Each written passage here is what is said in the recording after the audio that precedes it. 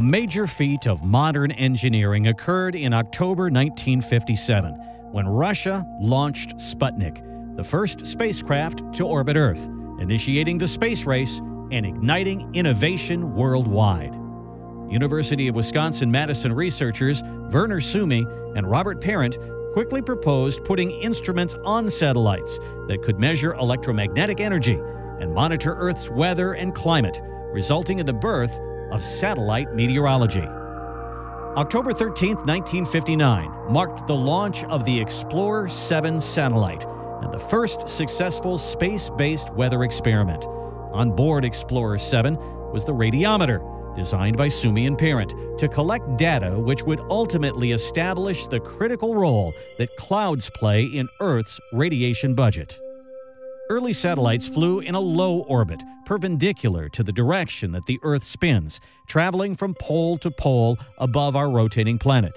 Today, polar orbiting operational environmental satellites, or POES, fly at 17,000 miles per hour in a sun-synchronous orbit at an altitude of 870 kilometers, or 540 miles high, and take 102 minutes to complete a full circle around Earth.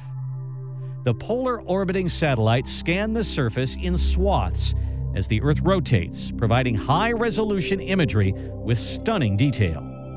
Instruments on weather satellites have detectors that measure energy at different wavelengths of the electromagnetic spectrum to determine characteristics of clouds and land. Visible detectors rely on reflected sunlight to produce images that show what our eyes would see as if we were riding on the satellite. Visible images provide valuable information during the day, but not when the sun goes down. Fortunately, scientists have other detectors measuring energy in the infrared portion of the electromagnetic spectrum.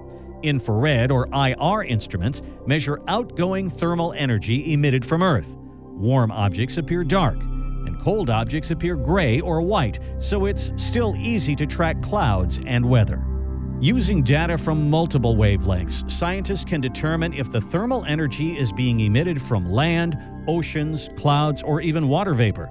Monitoring sea surface temperatures is important as it has a direct impact on the formation and strength of a hurricane or typhoon. Long-term observations from multiple satellites allow scientists to create climatological records. Comparing current data with the climate records identifies regions of the Earth that are warmer and colder than normal.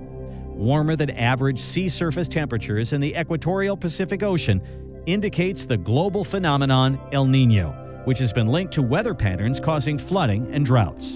In 1960, the United States National Aeronautics and Space Administration, or NASA, began development of a geostationary satellite that would fly in a geosynchronous orbit. Geostationary satellites are located above the equator at an altitude of 35,780 kilometers or 22,233 miles and orbit Earth at the same rate that Earth rotates. This is critical for weather forecasting because geostationary satellites continually monitor the same area on Earth. The United States Geostationary Operational Environmental Satellite Program, or GOES, began in October 1975 with the launch of GOES-A, which was renamed GOES-1 once it was in its final orbit. This is also when NASA transfers responsibility to NOAA, the National Oceanic and Atmospheric Administration.